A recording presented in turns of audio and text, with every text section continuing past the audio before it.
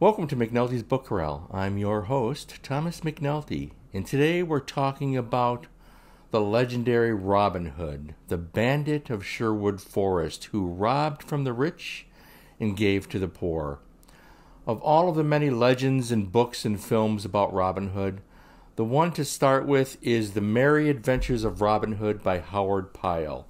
Originally published in 1883, that is the book that set the standard for Robin Hood legends to come. Now, Howard Pyle was both a writer and an illustrator, and his book, while a work of fiction, was inspired by ancient Robin Hood legends.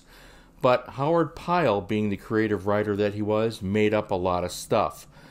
For example, many of the images and scenes that we're familiar with from the many motion pictures all originated with Howard Pyle, such as the meeting of Friar Tuck, the fight with the quarterstaves over the stream, having Friar Tuck carry him out of the stream, and all of those relationships with the merry men.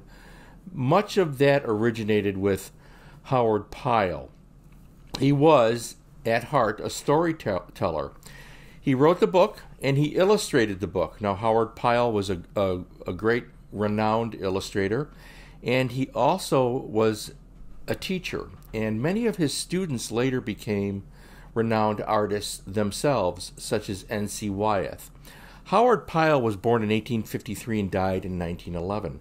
In 1933, a book was published celebrating the continued success of The Merry Adventures of Robin Hood. This is the book that had a profound influence on Douglas Fairbanks for his silent film version of the Robin Hood legend, which incidentally is a great film. It's available on DVD. I'm not clear if it's available on Blu-ray yet. Douglas Fairbanks was, his production was really the first major production of the Robin Hood legend. We'll get to the Errol Flynn version and the others in a moment.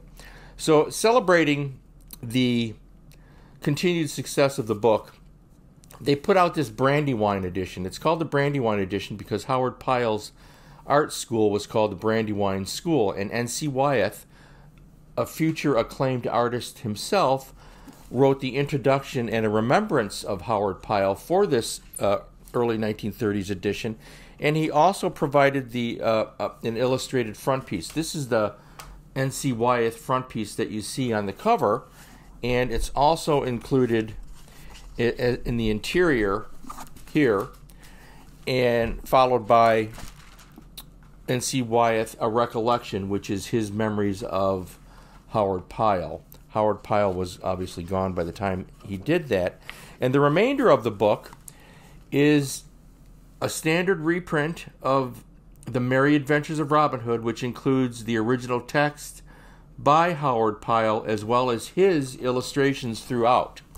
The book is profusely illustrated with all sorts of design flourishes throughout, many original illustrations that Howard Pyle did. All of Howard Pyle's books were illustrated by Howard Pyle himself.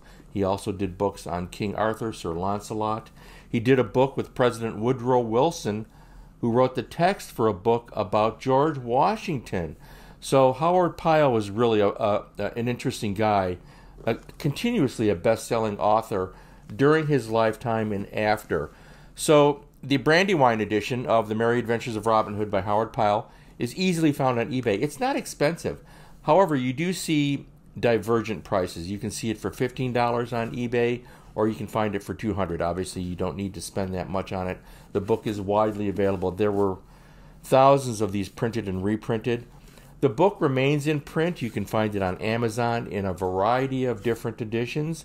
Some of those editions have the original illustrations by Howard Pyle, and some of them don't.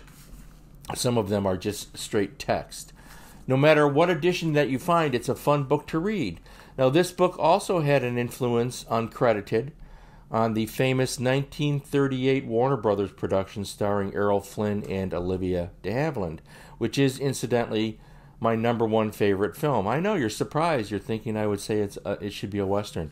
It's my #1 favorite film because the 1938 Warner Brothers production represents for me what a motion picture should be.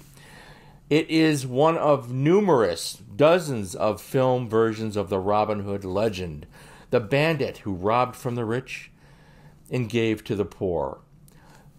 Kevin Costner, Russell Crowe, Richard Green, Sean Connery, so many other actors, wonderful actors, have played the role of Robin Hood. Robin Hood is a character that will live forever, and I'm fine with that. I think it's great. I look forward to all of the different films because I think it's a great story. The legend of Robin Hood is one that will never die. The character is eternal. He inspires us. I put together this little montage here with predominantly scenes from the Warner Brothers production as a tribute to a good friend of mine, Trudy McVicker, who recently passed away. Take a look at the montage that I put together and enjoy looking back at the thrilling days of yesteryear when Robin Hood was the bandit of Sherwood Forest, fighting injustice, robbing the rich, giving to the poor. Enjoy.